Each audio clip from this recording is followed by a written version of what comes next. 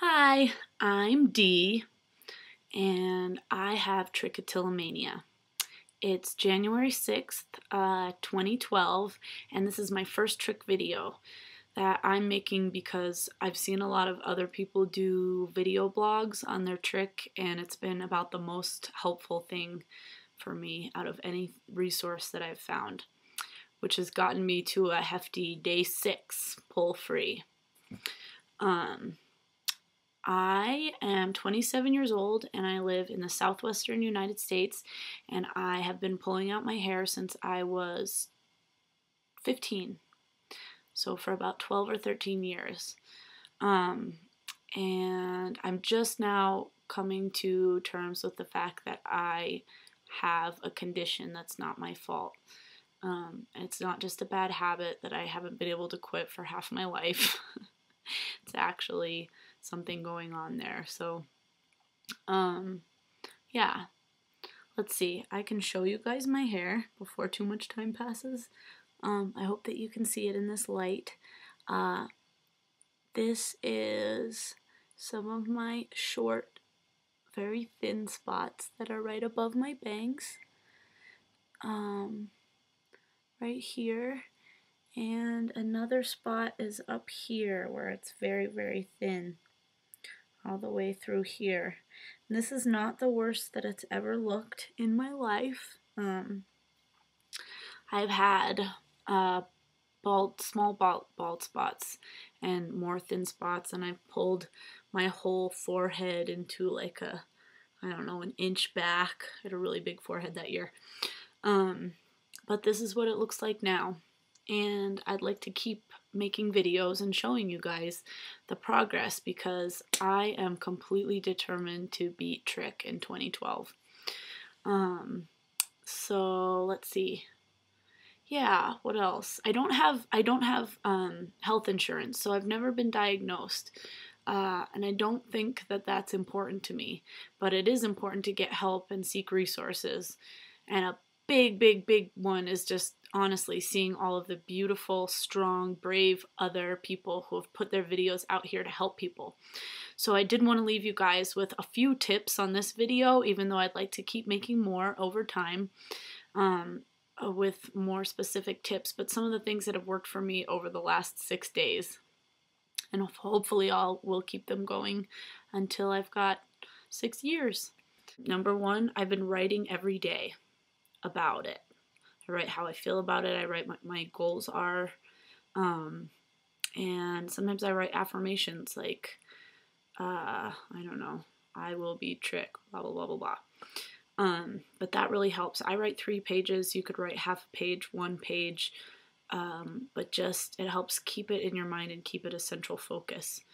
Another thing that helps keep it a central focus of my day is watching videos on YouTube, other people's videos that they've made, and doing research, just searching information about it or message boards or joining some of the online communities, and just reading other people's struggles around it. Really helps me sort of keep it conscious because it's such an unconscious or suppressed, because we're so ashamed of it, behavior. So that helps keep it as a positive thing all the time. Another thing has been exercise, moving around every day, whether it's going to the gym or just going for a walk or just doing push-ups when I feel really antsy, like on the living room rug, or sit-ups. I tried doing sit-ups when I was reading the other day, and it actually worked. Sitting up in the book. I might put that in a little skit in the next video. But moving is really important for it. It's keeps less nervous energy in your life, and it's really good for your body, and it helps your chemicals and your hormones level out. Another thing that I've been doing is cutting down sugar. I haven't cut it out. I probably should, and I may come to that point, but it has helped to reduce the amount of sugar. So obviously, soda pop out the window, sweets in general.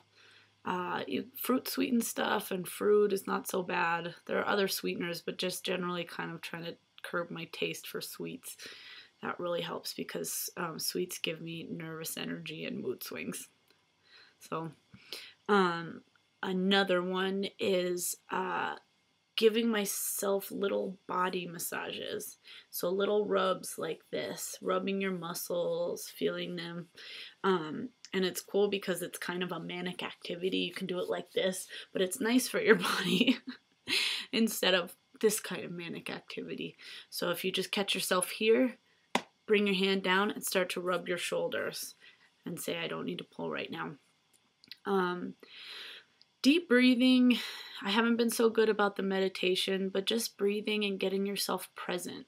So for a few moments a day, like not doing anything and just trying to clear your mind and letting your body settle and just saying, I'm right here, I'm right here. And I do it by noticing the breath. So you just sit quietly and close your eyes and just try to keep your mind on your in-breath and out-breath. And you may not have success, but it's starting to train your mind in relaxing and being in the present moment, which is really good for being aware of not only when you are pulling, but when you're about to pull.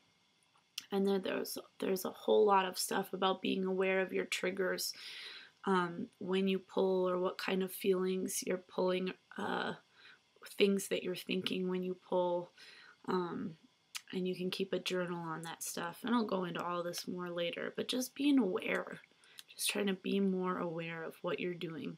I also have painted my nails, and this is a good thing to do when you're watching TV, as well as knitting, boondoggle. What's the one I've been doing? Latch hook. I'm making a latch hook unicorn rug. You know, whatever works.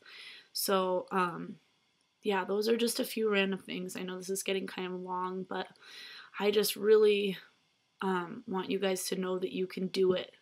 And that is the most important thing, is deciding and believing that you can do it. So decide right now. Or if you're not ready, write about it, tell somebody about it, get there. But know that it's not your fault. You are beautiful, handsome, gorgeous, amazing, whole, and that something is happening in your body that you haven't been able to control, but there are things that you can do. So, anyways, I hope that was helpful for you guys. You all are amazing. I really do believe in you. Please leave comments if you like. And I'm going to make some more videos going more specifically into this stuff and my journey. So, lots of love to you guys. Day 6.